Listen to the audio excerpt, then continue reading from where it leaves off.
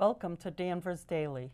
I'm Beverly Flanagan, one of the volunteers here at DCAT, and today we have as our guest Matthew Martin, Restoration Manager of Buildings and Grounds at Glen Magna Farm right here in Danvers. Welcome, Matthew. Oh, thank you. Thank you for joining us Thank you for today. having me, and this is a really lovely studio, and I'm really looking forward to this. Well, thank you, Yeah. thank you. So let's just get right into it and tell us, what is Glen Magna? Sure. Glen Magna Farms is a property that's owned by the Danvers Historical Society, and the property goes all the way back to 1812, as we know it now. The War of 1812, America was at war with the British Empire again, and there was a wealthy shipping captain named Joseph Peabody, and he wanted to hide his assets and protect his family because he was close to the water in Salem. So he wanted to move inland. So he rented the farmhouse, which we know as Glen Magna Farms now, from Jonathan Ingersoll in 1812. And as the war winded down, he fell in love with the property so much that in 1814 he purchased the property for $4,000. Wow. Yeah, and so the property then became a summer home of the Endicott and Peabody family all the way from 1814 all the way up until 1958. And during that time period, that long reign, the Endicotts and Peabodys created all kinds of lavish gardens and also created all kinds of beautiful buildings. One of the most famous ones is a National Historic Landmark called the Derby Summer House, or the yes. McIntyre Tea House. Yes. Yeah, which is built in 1793 by Samuel McIntyre. Yeah, and there's a picture of it right there. Yeah. Yes. Very And distinctive looking. it's very distinctive, and that was originally built for Elias Haskett Derby, who was another shipping captain, and it's theory that he may have been the first American millionaire. And that sat on Derby's farm, which is close to where the North Shore Mall is now. And then in 1901, the Endicotts had it moved over to Glen Magna with a horse and carriage. Which was a common enough Oh, event back in that day. Absolutely, yes. So, just to be clear, what is the relationship of Glen Magna with the Danvers Historic Society? Oh, that's a great question. So, in 1958, Louise Endicott was 98 years old. She passed away and didn't have any children, and the rest of the family didn't want the buildings or the grounds, but they did take the assets. And this land was going to end up becoming all Cape homes or businesses. And I just wanted to let everyone know that this property was over 330 acres. So it was originally a very big property. Very big property. And so it was a really unique partnership where the Danvers Historical Society and the town of Danvers got together, where the Danvers Historical Society purchased the 11 acres around the Derby Summer House to protect what we now know as Glen Magna Farms. And the town purchased the surrounding acreage to create what's now known as Endicott Park. And that acts as a natural buffer to protect Glen Magna Farms. And we work really close with the town to protect all this. There is some confusion because we're a nonprofit, private organization in the middle of a town property. Yeah. So we are two different organizations, but we were originally all one. But we also work really closely with the town, and we're great neighbors. Wonderful. Yeah. That's wonderful. Yeah, I also just wanted to add too, we also have a wonderful staff at the Danvers Historical Society. Some of my fellow managers, we have Heather Palm, who's the Director of Sales and Events. We have Laura Silly, who's the Director of Programming. Kate Perkins is the Director of Finance and Technology. And my assistant, Buildings and Grounds Manager, Christian Clemson. We just make a really good team, and none of this could be done without them and all our volunteers. Teamwork is everything. Yeah, absolutely. Yep. And so that is good to know. I gather that programs and events are held at Glen Magna Farm. And from what you've just told me, someone could call Danvers Historic Society to maybe set up a wedding or other type of event there? Yeah, absolutely. The best way to, we do a lot of events there, both public and private. And so if you're interested in an event at Glen Magna Farms, usually glenmagnafarms.org is a good place to check it out.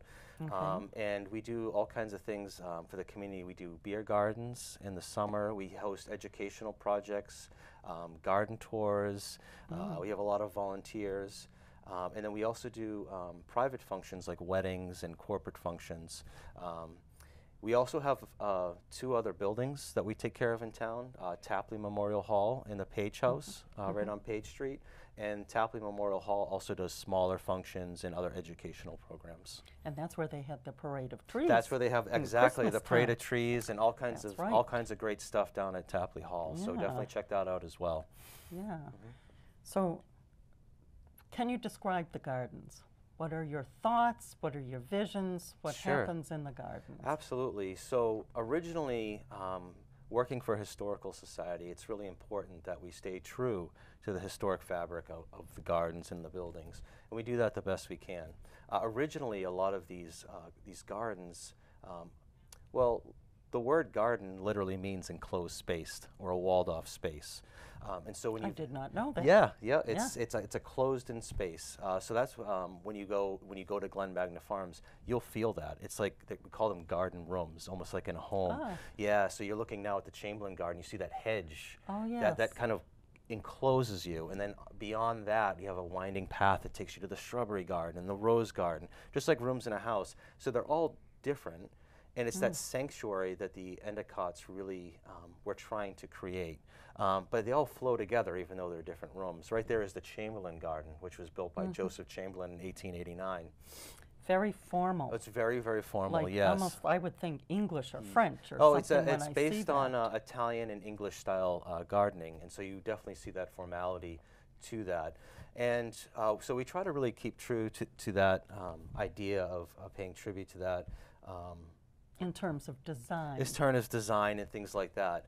But we are now in the 21st century, and we have new environmental concerns, and you know, with climate change and things like that. So it's really important that we also kind of pivot and really think about the future as well. So a lot of my visions for the garden have been trying to think about who comes after me, right? And who's going to inherit this? Because I am so thankful for the gardeners that came before me that actually gave us, this community, this wonderful gift. Oh, And yes. so I want to make sure that we can pass this down to the next generation. And so by doing that, I've been trying to plant an array of diverse trees and shrubs, because I don't know what the future holds with climate, you know, the economy, or what our values will be as far as green spaces of 50 to 100 years from now.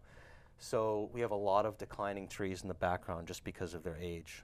And so what I've been doing for the last 14 years is planting small, diverse trees next to these declining trees, so they're establishing a strong root system.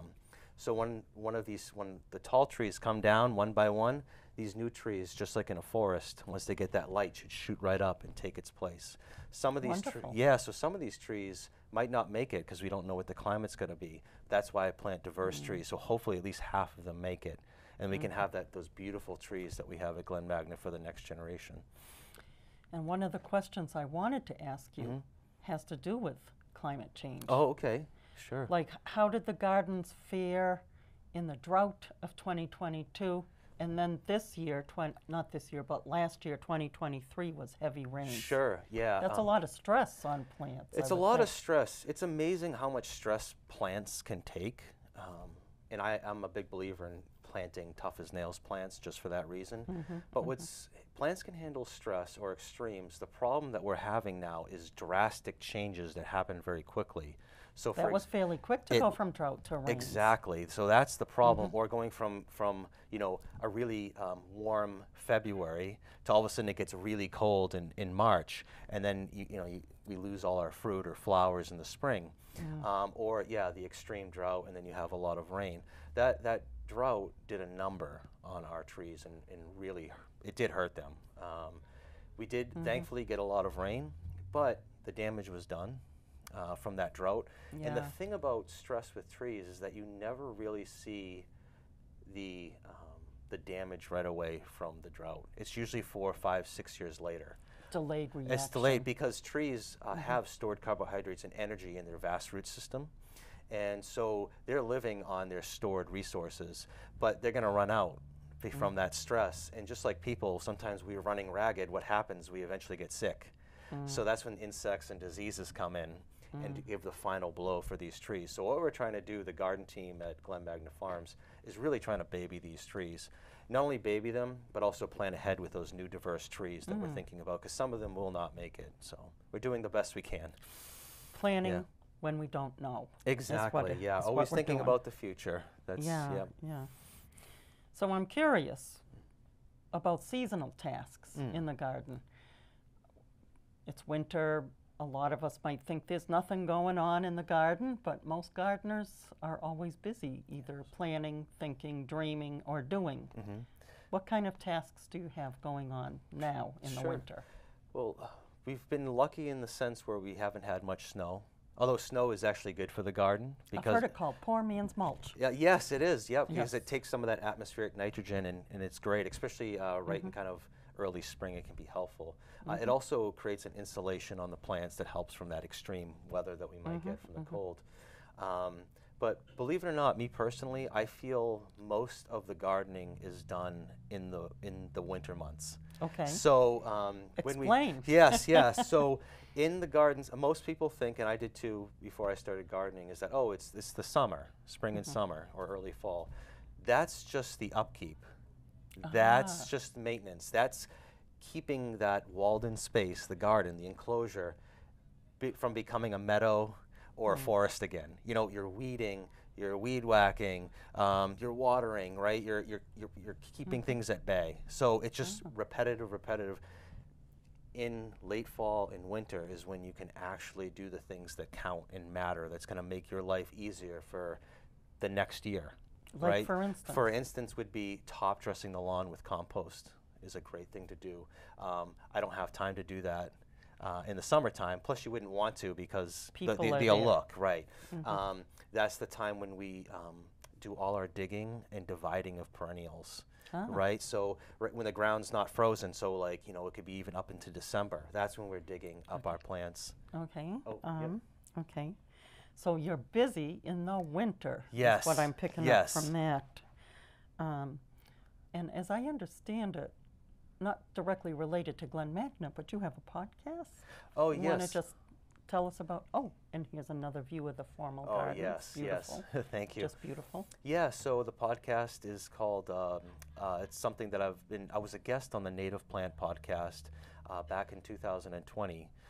And I talked a lot about Glen Magna Farms, and it's a national podcast, and we actually started moving into South America as well. Oh, interesting. Yeah, so it's called the Native Plant Podcast, and I am now a co-host and co-producer of the show, and we really push all the benefits of using native plants in the garden. Which is what you're doing at Glen Magna. Yes. So I think that is an interesting relationship. Oh, absolutely. Yeah, we started using a lot of native plants at Glen Magna Farms just because of their value to wildlife, and they're also beautiful as well. A lot of times people don't think native plants would be beautiful because they have a bad publicist. We call them weeds, like butterfly weed, ironweed, Joe Pye weed, right? All these weeds, and the reason for that is just because when the colonists first arrived in America, anything that wasn't growing in a straight row was deemed wasteful and not useful. But indigenous people knew that these plants were useful and valuable. And so I think we just need to change the names. Yeah, I would think so. A lot of them I know have even medicinal or culinary value. Yeah, absolutely. Any passions beyond gardening that you have in your life? Oh, outside of gardening, yeah, I might be cursed because I have another physically demanding passion, which would be martial arts. Wow. Well, perhaps we'll have to have you back to talk about that one sometime. Yes, thank you. But in the meantime, thank you for joining us today. Oh, I really appreciated this. I think that we learned a lot about aspects of Danvers history, about the Glen Magna farm, about gardening in general. Yes. And climate change in real life locally. Yes. How it affects things locally. So thank you for joining us. Oh, thank you, Beverly. I really appreciate it. And there's a beautiful dahlia. That's a wonderful. I love dahlias at Glen Magna Farm. Yes. We use a lot of dahlias.